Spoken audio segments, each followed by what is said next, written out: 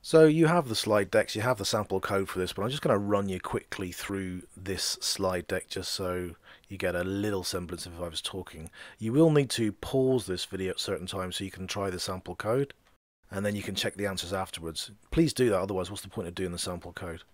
So this is all about validation techniques.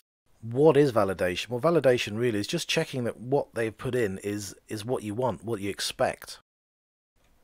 So for example, say you were trying to use a website and you're putting in a date of birth, it might want to check that age is in the correct boundaries.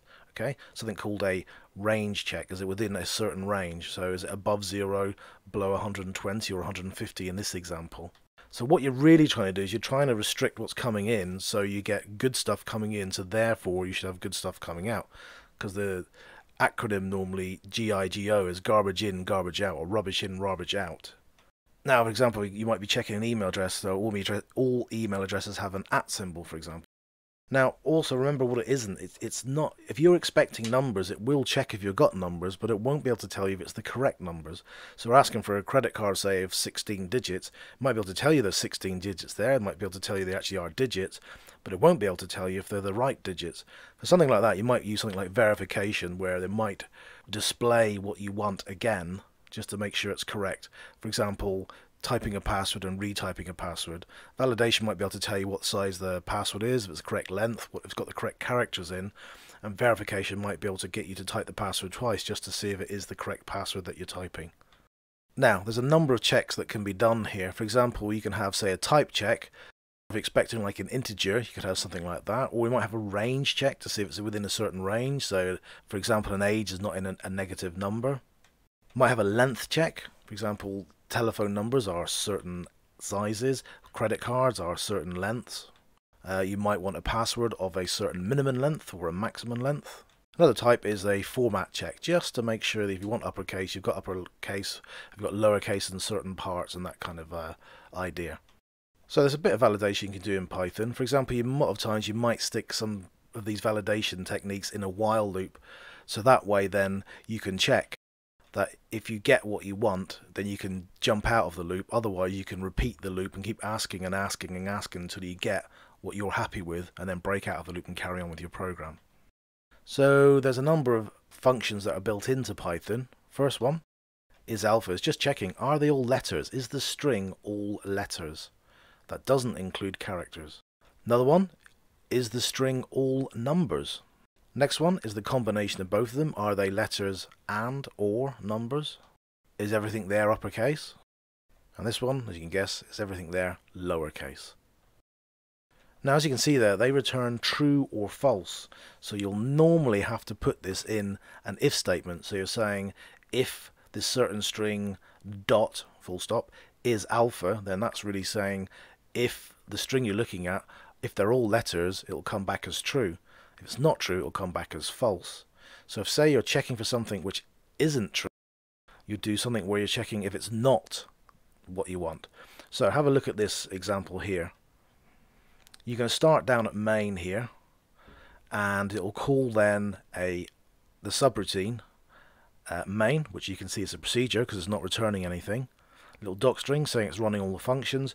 First thing it does is it calls a function. You know it's a function because it's storing what comes back in the variable name and assigning that, and it's calling something called getName. So we've got to getName, and getName has a little variable, a little switch variable, a little flag variable which is sets as true, and it says while that name is invalid, so it's going to keep doing this loop until invalid name becomes false.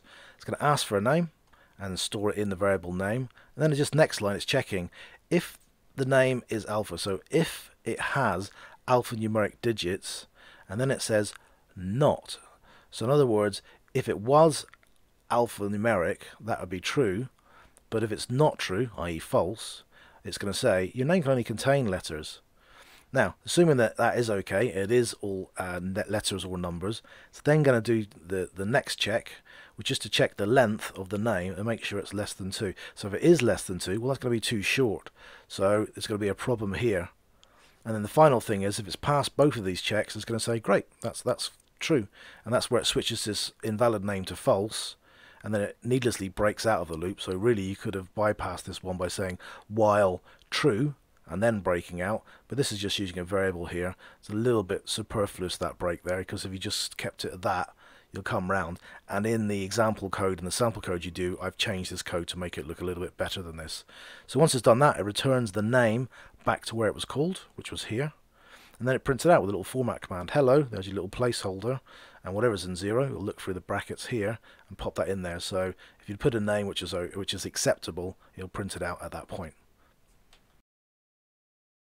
Now, bear in mind, there's always checks on strings. They're not checking on the numbers, so don't cast them, don't convert them first before you do these checks, otherwise it's not going to work properly. So check if it's digits, and then if you're happy that it's digits, then do your cast to an int or to a float, etc.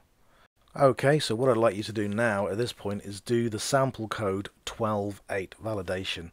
So as you can see here, it's very much like the example you just saw. I've just changed it from a while true, the while invalid to a while true, which is a continuous loop until you break out of it. Same deal, still looking for things, still doing a length check, and then if it's happy with everything, it will then break out and exit the loop and does all that. So we've got a little predict, like I've just said what you think is going to happen, but have a look through the code yourself, run it and see if you're happy with it, and then comment anything that you think you may not be able to remember for the future. Just change that code to reject names of more than 10 characters. And then add another check just to see if you can check that it's between 2 and 10 characters. So you're probably messing around with the len functions around up here. Okay, have a go, pause this video, and then when you're ready, start the video again and I'll show you the answers. Have a go, don't cheat. Okay, so hopefully you didn't cheat there, had a go at that. Here is the answers. So first thing you want to do was reject names of more than 10 characters. That's where you're popping in this len check here. And also you want to check if it's below the certain characters and a certain thing. So remember, the length of your name can't be less than 2 and more than 10, because that's impossible. It can only be less than 2 or more than 10. And there's your little changes there. Okay, so here is another example here where we're going to be using a digits and also the range function. You've seen the range before when we've done a for loop for something in range. So here we go. So again, you're starting at main. Main kicks off this main function here, which has a call to get mobile number or get mobile no, and it's going to come back with a tell number. So go up to here. You're going to have again the invalid true. In the example you'll do, again I've switched this with a while true without using a flag variable, and then you're going to get some input, and then what it does here, which is the important bit here, it's saying, okay, if the length of that telephone number you just put in, is it in range 9 to 12? Now if you remember how range works, it starts from 9 and goes up to, but is exclusive of the second number after the comma. So that between is saying is it in range 9 to 11, not 12. And it's also checking to see, is the telephone number a digit? So is it within that range and is it a digit? Now if it is, great, valid entry, break out of it or switch your flag variable, whichever. And if it's not, don't do any breaking out of it. You just give them an error message that it has to be between 9 and 11, and it has to be digits, and then you'll scoot right back up to the while loop and it will carry on doing it again and again and again until eventually you break out of the loop and you return the tell number, which gets to here.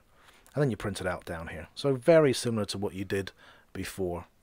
Right, so it's back over to you again. What I'd like you to do now is do 12.10 sample code. So again, have a little look at the code, have a think about what's going to happen, run it, make sure it happens, comment anything you're not too sure of that you can make notes for in case you want to look at this program at a later date.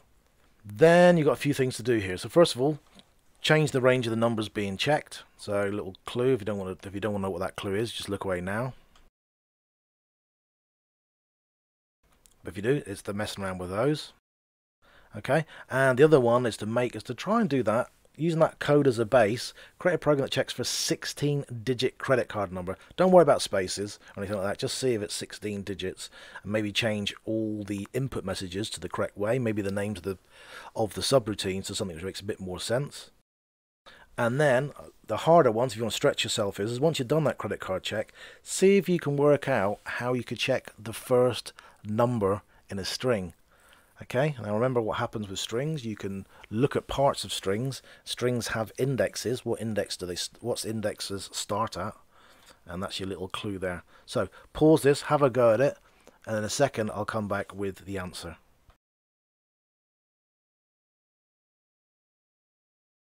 Okay, so hopefully you had a go at that.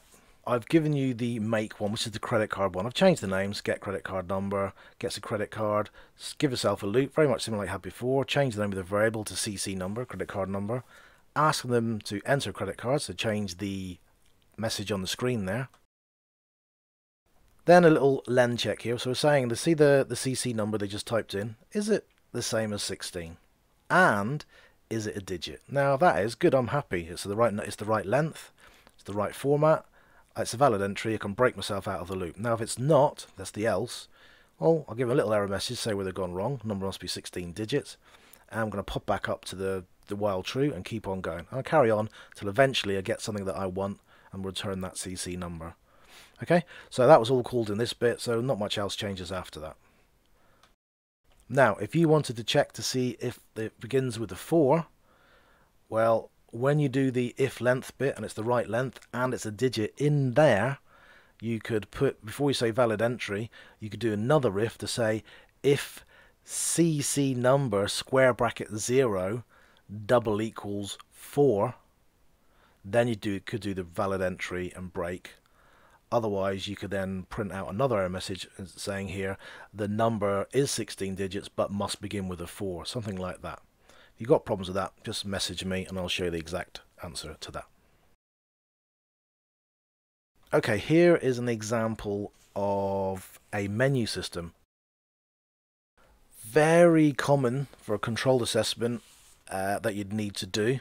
So what we've got here is you're displaying a menu. You've got a little doc string, a little comment, and then you're using the \T. Remember that's an escape character for a tab. So you tab twice, print out game menu, and then you go to a new line. That's what the \N is. Then you print out another 2 tabs, and you say A, enter name, new line, tab, new line. This is B, play game, new line, tab, C, quit. So basically you've got 3 things coming out here. Then, here's a bit is useful, you've got valid options. So you only want A, B and C, so you're stopping them from giving you any rubbish that you don't want. You only want A, B and C. So say you wanted extra ones, you might add more options here and add obviously more things to print out at this point. Now, we're doing a while true here, and you're getting a selection, and you're turning it all into uppercase. And you're saying, if the selection, in other words what they just typed in and you've stored, is it in valid option? Now, valid option is this list of things, A, B, and C. So if it's in that list, great, done. You're happy, break out of it. And that means you're out of this loop, you'll come back with a selection, and off you go to whatever you want to do with the selection, probably a whole load of if statements. Now, in this one here, imagine it's not though. If you haven't broken out, it's just going to say that's not a valid choice, goes back up to your while loop, asks the input again, checks if it's in the valid options, and keeps on going till eventually you get what you want, break out of it, return selection, boom, done.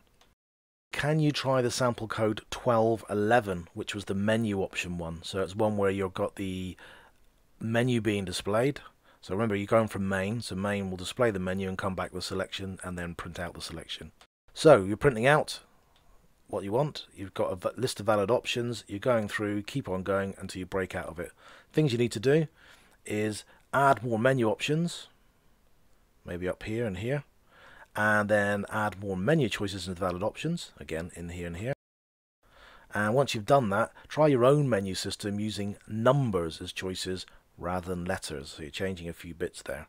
Okay, have a go at that, and I'll show you the answers in a little bit. Pause the video. Okay, so here is sample code 1211. Here's the answer to it where we've changed it from letters to numbers. So as you can see, what we do, we display the menu. So nothing changes down here in the main, and display menu still shows the number of menu options. By the way, if you wanted to add more, you would have said 3, quit, or 4, add more stuff in here, add more into the valid options list. Again, if you're stuck with that, send me a message, I can show you how to do that. So what you see I've changed here, I've given valid option 1, 2, 3. Now I haven't kept those as strings, I've kept them as numbers. There's no reason why I really needed to do that, because really you can still check to see if it's a 1 string or a 2 string or 3 string rather than number 1, number 2, number 3. But just because I like using the right data types, we're going to use this way. Now, because I've done that though, when you get your input, remember when you do input, your data type is always a string. So you need to cast that, convert that to an integer. That'll then be stored as selection, and just saying, look, is the selection in the valid options? So is that integer that you've just typed in, is it in there? So is it a 1, 2, or 3? If it's not, just going to say that's not a valid choice, back up to the true and carry on asking for input. But if it is, it's going to say that's a valid choice and break yourself out of the loop, and then you're back to selection, then you print it out. So that's as simple as that. And that leads us to our final slide and a final part of this chapter, which is the big exercise 12.1.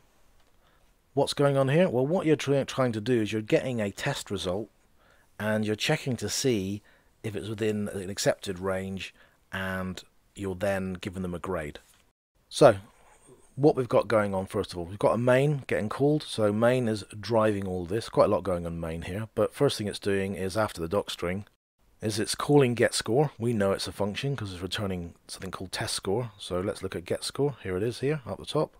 Asks for testScore, inputs the testScore, and then changes it to an integer, and then assigns it to testScore, and then returns that testScore. So here you go here. So you've got an integer now, it's now being returned, and then it says these are the new GCSE grade boundaries, and checks what that test score was. They don't want you to do that though. It's before you get as far as main, coming back to main, in getScore, they want you to change in here what's going on. So I'll tell you right now, you don't need to convert the string, the input into testScore, into an int, not just yet anyway. You're going to have to do a little digits check to make sure it's digits. Then you're going to have to do a little check to see within a certain range, is that test score above a certain number or below a certain number, or is it above a certain number and below a certain number? You try that out. Then once you've done that, once you've worked out that you definitely have a score within the certain range, then you need to convert it to an integer, then return it, and then the rest should stay roughly the same. So have a go at that. Pause this video and I'll give you the answer, and that's the end of chapter 12. Okay, so here is the answer to this, or how I've done it anyway. So main hasn't changed, the call to main hasn't changed, so it's really all happening in getScore. So what I've done is I've added a while true loop to make sure that we keep on going until we get what I want, and then we get an input of a test score. Now you note I haven't converted it to an integer at this point because I want to do an is digit check. And that's what this first test is. Is the test score a digit? Now if it's not a digit, then I don't need to check anything else. I just need to go right down to the else and go, well, that score is not only digits, it needs something else. And then what it does there is it goes back up to the loop and carries on with the input again and asks it. Now if we do have digits, great. Now what we can do is convert it to an integer so we can do a range check. Remember, int is converting a string into an integer. So what we do then is we say, okay, if the test score is in the range from 0 up to, but not including 101, so it's checking between 0 and 100, great, you got what you want, break out of it. Now if it's not, if it's out of that range, then we just say score is not between 0 and 100, and it's going to fall right back out of the selection statement and go right back up to the loop again and carry on asking. And keep on going until you finally get what you want and it returns that test score, and then off you go. Okay, that takes us to the end of the chapter. So remember what you've done. Validation is checking to make sure you don't get a lot of rubbish coming into your program. You're trying to make sure everything's valid. You're trying to check if it's the right range, the right format, the right length, the right type. There's a number of built-in functions in Python. Remember what validation isn't. It can't tell you if the value is correct. It can only tell you if it's what you're expecting, as in what format, type, etc. Okay, remember you can always practice all this stuff. You can always get in contact with me via email. We'll give you some stuff on the next chapter next week.